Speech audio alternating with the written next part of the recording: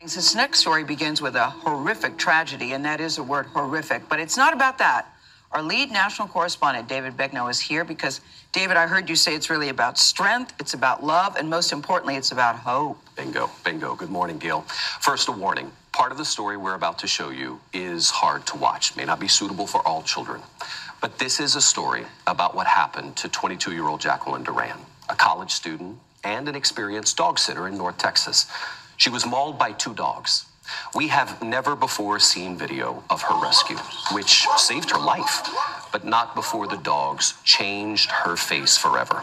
I want you to know we spent the last 2 months following this story, her recovery. She's got a long road ahead. But she said to us, I have a story to tell and I want people to hear it. And she hopes you'll listen. Jacqueline Duran's face was nearly erased 2 days before Christmas and 1 day before her 22nd birthday. It happened on a dog-sitting trip gone horrifically wrong in the Dallas, Texas suburb of Coppell. I see her feet right there. First responder body camera video shows the two dogs who attacked her holding the police at bay, leaving Jacqueline agonizing for help. We can't make entry because of the dogs. The dogs, in the instant after she opened the door, were not like the lovely dogs Jacqueline said she had met once before. Ma'am, can you hear me? Are you the only one inside? Is the big dog right next to you? Lucy, a German Shepherd mix, and Bender, a boxer pit bull, pinned her down and tore off her nose, ears, lips, and cheeks to the bone. So the dogs dragged you from the front door to the living room. Yes. What do you remember about where they were attacking you? My leg, my arm, my face the most. Especially when I felt the skin hanging from my face. I thought I was gonna die. From the time police arrived, 37 minutes passed before first responders felt safe going in. Let's go. A medic rescued Jacqueline and ran out with her. She was rushed to a trauma center in grave condition. She had lost 30% of the blood in her body. It was a blessing, really, that she was even found alive at all. When the dogs rushed her, the door was left open, and that triggered a security alarm at the home of Justin and Ashley Bishop. Have you had any problems with dogs? Zero. The Bishops told police the dogs came into their home from rescue organizations. I have 3 kids, one's 3 years old. No history of violence, none. But the words crazy dogs on a sign about a sleeping baby hanging on their front door is one indicator of negligence. That is according to a lawsuit filed by Chip Brooker, Jacqueline's attorney. The warning on the front door to me, I think, suggests that the Bishops knew that both of these dogs had acted aggressively to people arriving at the front door. You're trying to build this case of negligence. What do you have to prove that? What we have to prove is an examination of the dogs that we did after this attack, which we believe shows that the dogs were dangerous and had vicious propensities. The Bishops turned down a request by CBS News for an interview, but in a statement they said they were heartbroken about what happened. The police videos show how cautious officers were even when trying to contain the dogs, particularly Bender. Once at the hospital, emergency surgery lasted for 7 hours before Jacqueline's parents, John and Shirley Duran, heard from one of the doctors. She had to be resuscitated on the trauma table. Multiple times. Describe for me the moment you first saw her after the attack. I was just glad to see her alive. Her whole face was total bandaged.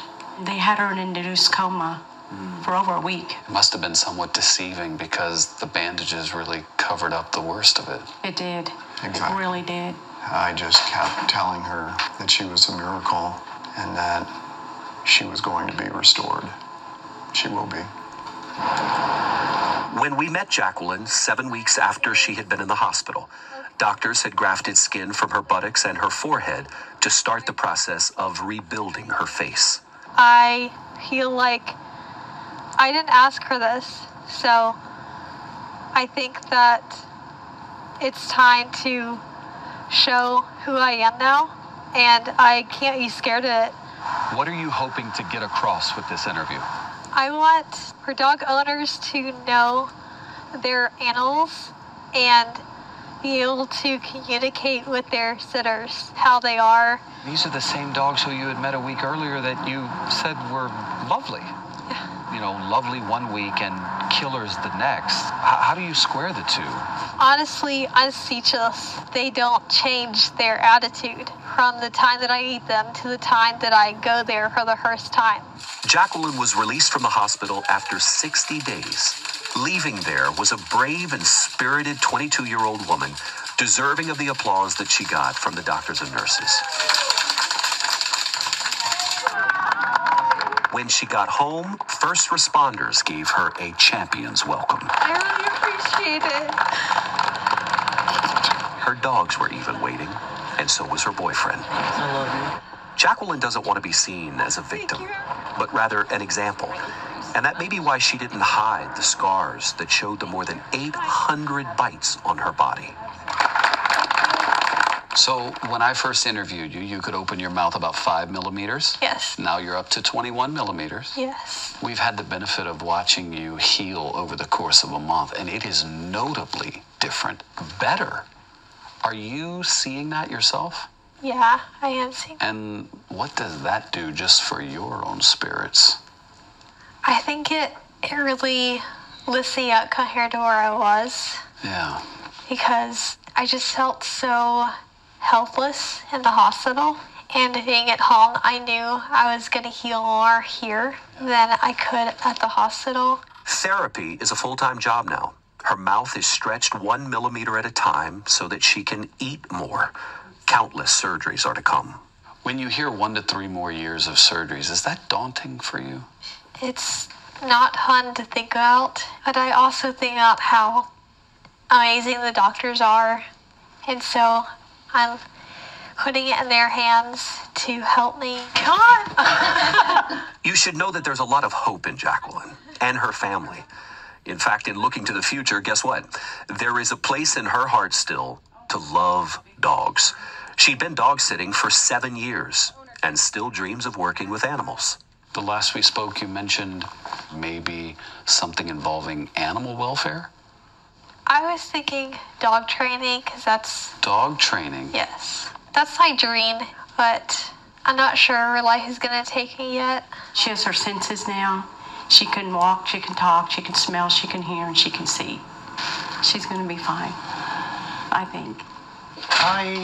In addition to the love from her family, there is 24-year-old Nathan, who she has dated for 3 years. He just recovered from cancer. And when he was going through treatment, Jacqueline often drove him and stayed with him.